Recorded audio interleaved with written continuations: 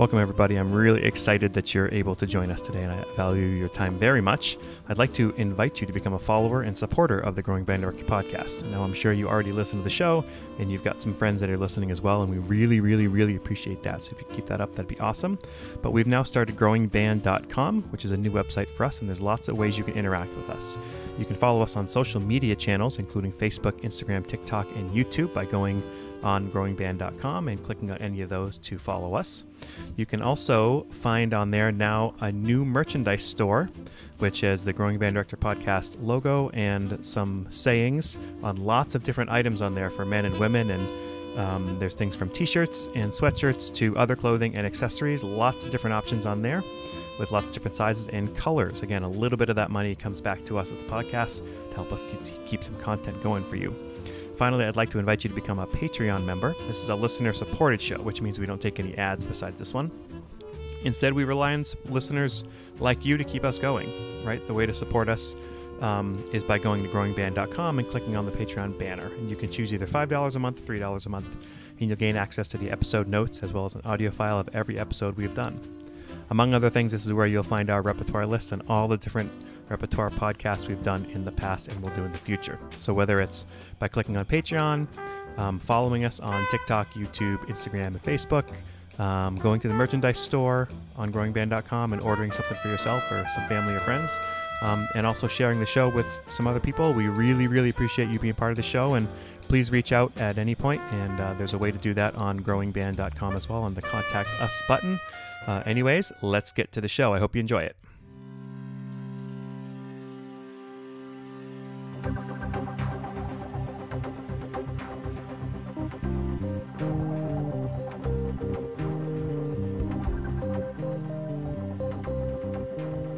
Hey there, everybody, and welcome back to the Growing Band Director podcast. My name is Kyle Smith, and joining me is my friend and colleague, Jeff Smith. Our mission is to share practical advice and explore topics that will help every band director, no matter your experience level, as well as music education students who are working to join us in the coming years. Together, we will discuss many aspects of a well-rounded band program, but most importantly, we will discuss concepts that help us all improve our own programs each and every day. Always remember the famous quote by Ray Kroc, "When you're green, you're growing, and when you're right, you rot." Let's get started.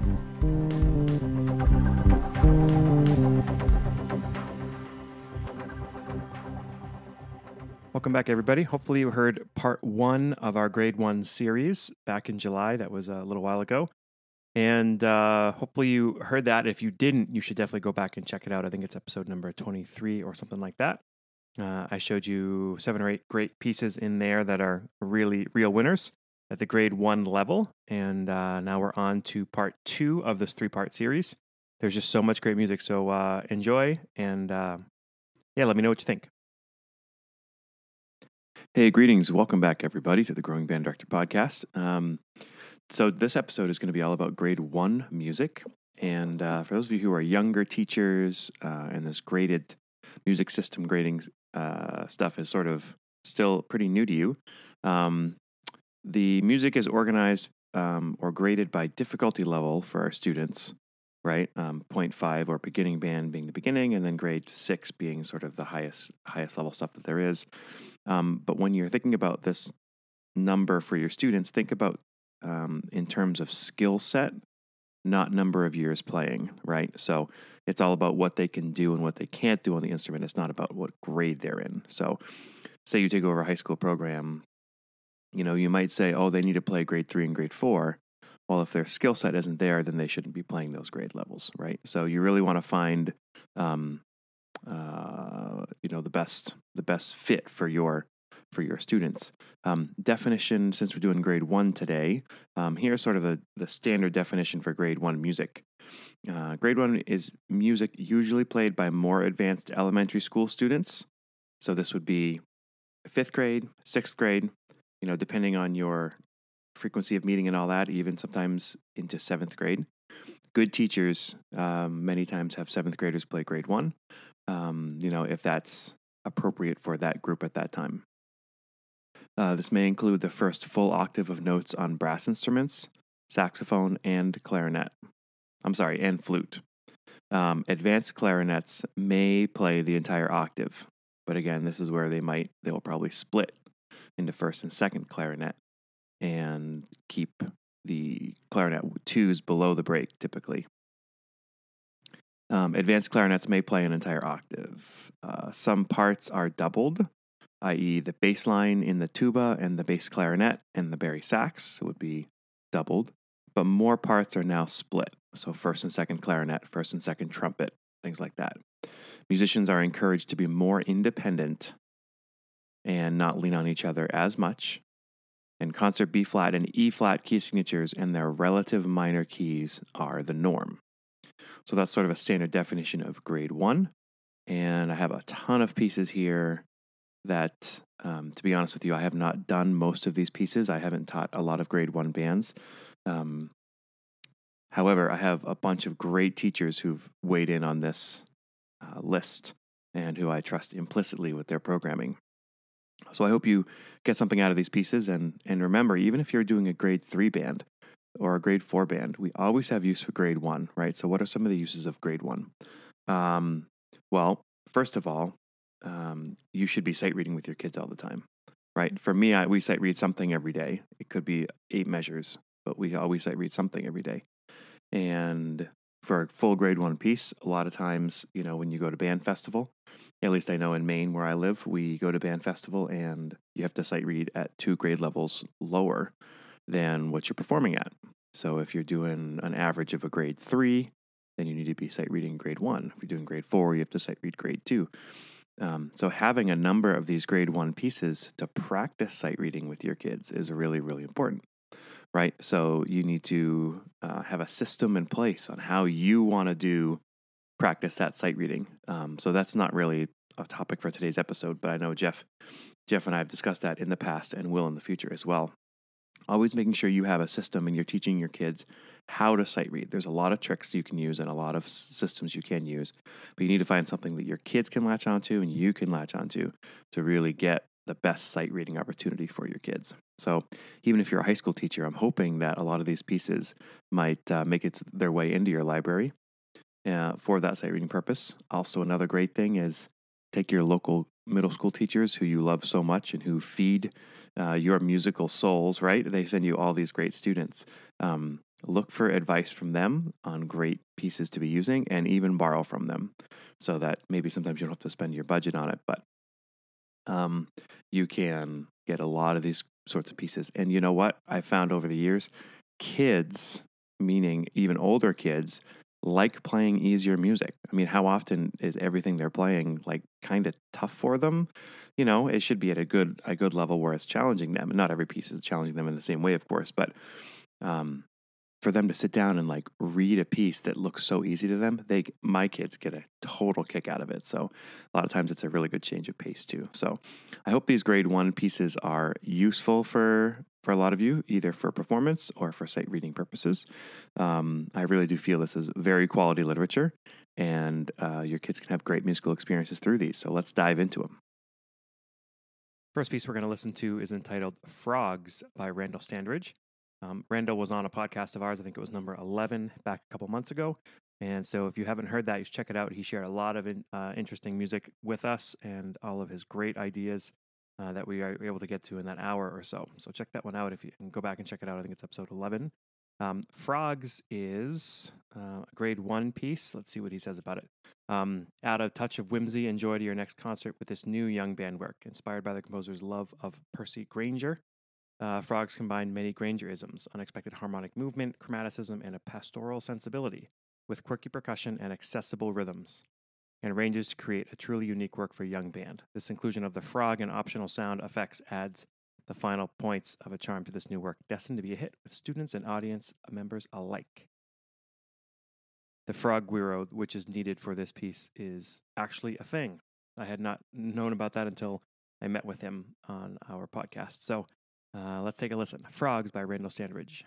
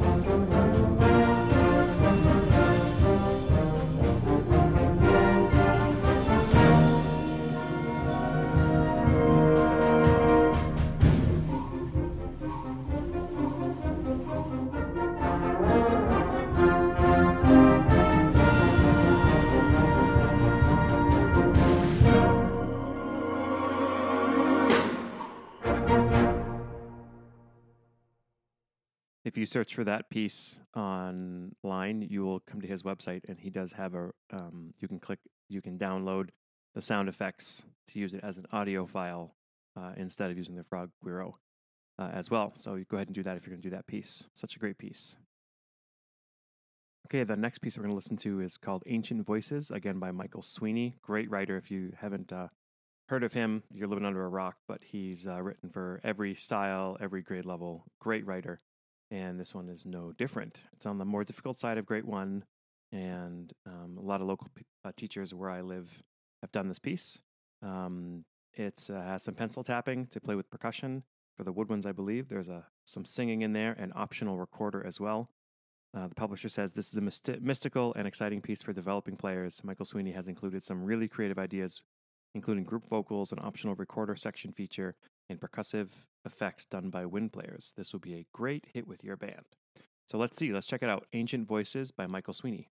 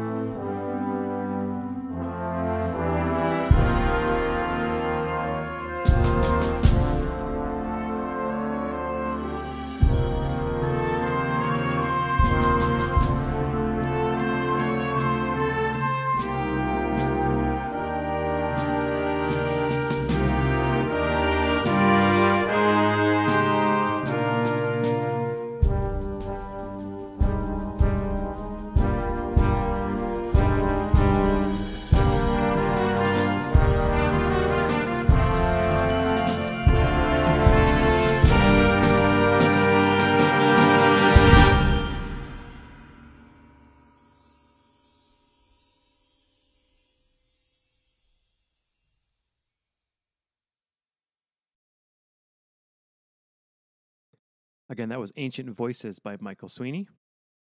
Next piece we're going to listen to is Ancient Stone Circles by Robert Buckley. This, if you're looking for, we're always looking for band pieces with trombone glisses, right? So this is one of them. That's the reason to buy the piece right there. Let's see. The publisher says about this one: inspired by the mysterious stone formations of Stonehenge, Ancient Stone Circles creates an atmosphere of ancient times using modal melodies, rich scoring, and exotic percussion. You'll hear the huge stones being placed and transported, following a druid procession, and feel the awe and wonderment of this mystical place. So there are lots of percussion parts in here with some variations of sounds as well. So lots to do here, and really great at this grade 1 level. Here's Ancient Stone Circles by Robert Buckley.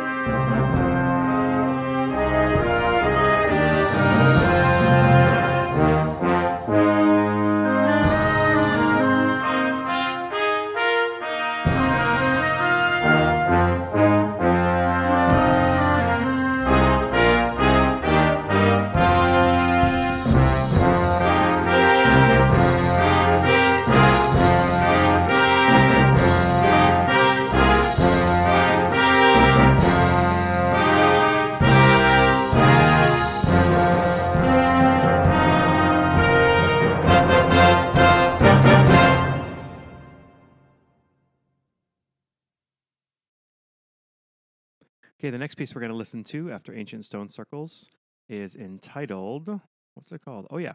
All Ye Young Sailors by the great Pierre Laplante. And if you've heard any of my podcasts, you know I'm a very big fan of Pierre Laplante's music. Anywhere from the grade 1 to the grade 3 level, he just has some of the finest stuff in my estimation.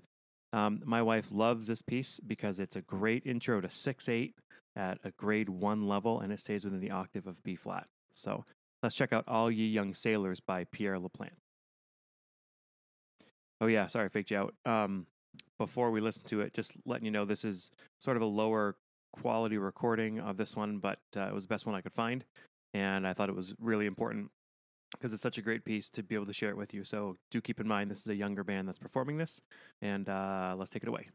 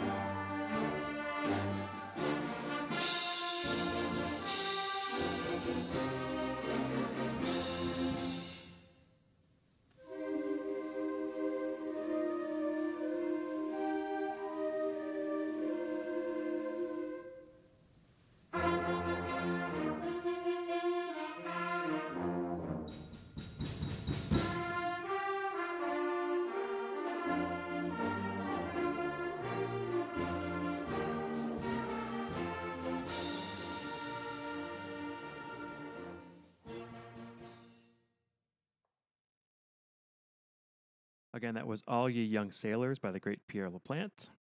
A huge recommendation from my wife. Next one up is kind of a goofy piece. This is entitled Bobbleheads by Richard Saucedo.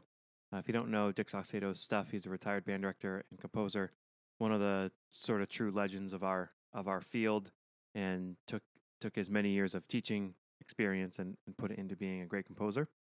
And let's see. So the biggest thing about Bobbleheads is it introduces syncopation, and you'll hear that it starts with just the percussion section, adding in layers. And there's actually a couple times where the kids get to do some choreography where the band actually is, or I should say are, the Bobbleheads. So let's check it out. Bobbleheads by Richard Saucedo.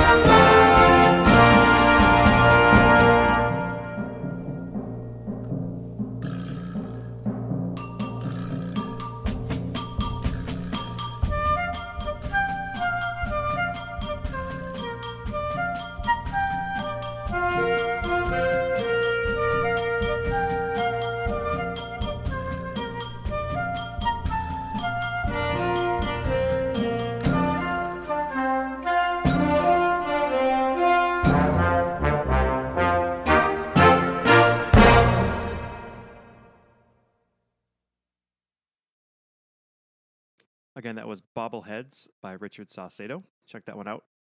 The next piece comes from, on high esteem from my wife, Crystal Smith, band director at Westbrook Middle School here in Maine. This is entitled Shadows Unleashed by Brian Balmages.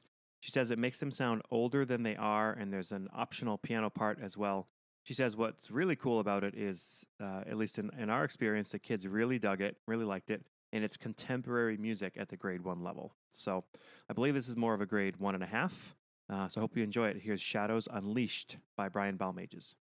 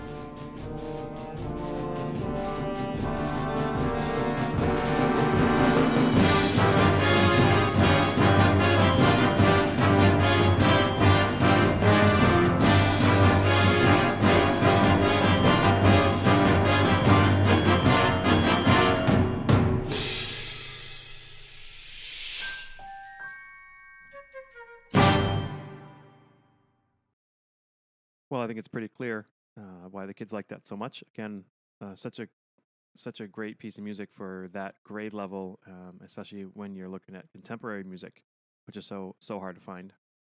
So again, that was Shadows Unleashed by Brian Balmages. Next piece is by Robert W. Smith and comes to me via one of my good friends, Gene Quinn. And this is called Morpheus. And let's see. So he actually has a number of pieces that are from the Odyssey, the book from Homer, the Odyssey. So he actually mentioned if you do a pyramid concert where you have sort of all your bands on one concert from the younger beginning kids all the way up through the high school, that you could actually program a number of these different pieces all in one, so that they see the different levels within one piece. There's a middle school beginning band called Apollo Fanfare. This piece is for intermediate middle school band Morpheus. The advanced middle school band is called Kronos. And in the high school band, there's a Symphony No. 2 by Robert W. Smith called The Odyssey, which has 4 movements to it. So that's his suggestion, and this is from 2004. So I hope you enjoy this piece. Again, this is called Morpheus by Robert W. Smith, and it's super exciting.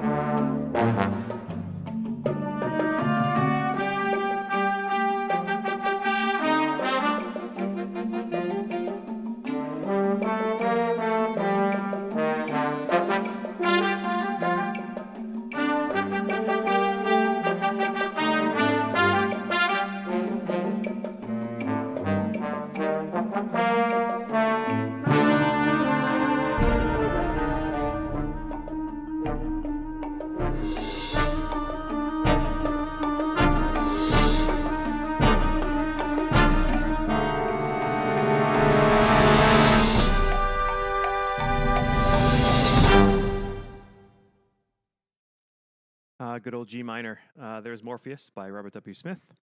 Again, that tempo block should probably be your strongest percussionist, since they're sort of the timekeeper in the back through a lot of that.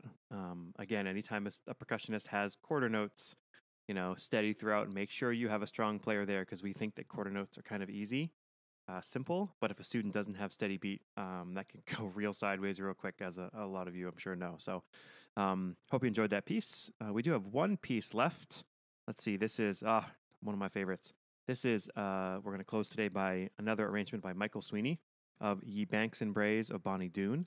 Now, I'm sure the majority of you listening have performed and know very well Ye Banks and Braes of Bonnie Doon, the famous adaptation piece by Percy Grainger, in the early 1900s, but he did actually not compose it.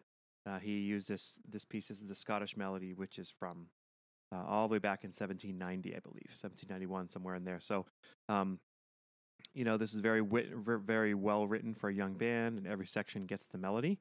And it's originally in 6/8, but I believe for this arrangement, let's check. Yeah, they do it in 3/4 instead. So, Ye Banks and Braes of Bonnie Doon, arranged by Michael Sweeney. Again, anytime you can do classic band repertoire at a lower level like this, a younger level, and with great arrangements, you are not cheapening the experience. You are improving the experience for these students. So look out for more of these in the future as well. Ye Banks and Braes of Bonnie Doon, arranged by Michael Sweeney.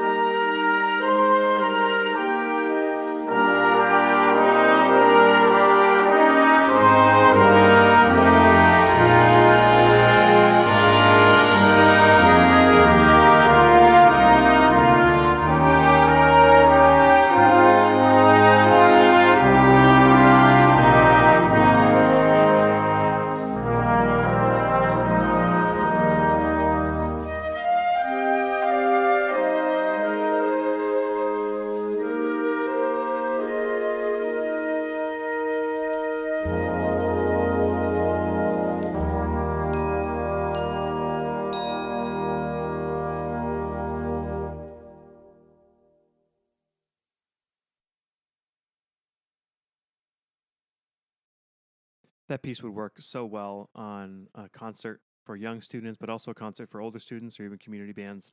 It's just such great music and lovely.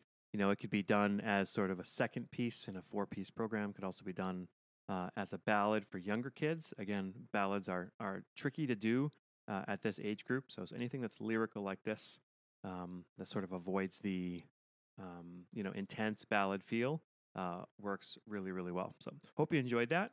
And please be on the lookout for the third part to this series, which is going to be our last sort of 8 pieces or so from grade 1. So hope everybody's having a great start to your school year and all that. And I'll see you on the other side. We sincerely appreciate you taking your valuable time and listening to the Growing Band Director podcast. Your students are very lucky to have a band director like you. If you have any suggestions for episode topics or think you have an area of expertise to share on a show with us, please reach out. If you enjoyed this episode, don't forget to subscribe. And if you want to help spread the word, please give us a 5-star review and tell your band director friends to subscribe as well. We're available on Apple Podcasts, Spotify, our YouTube channel, and wherever you listen to podcasts. Thanks for listening to The Growing Band Director. See you next week.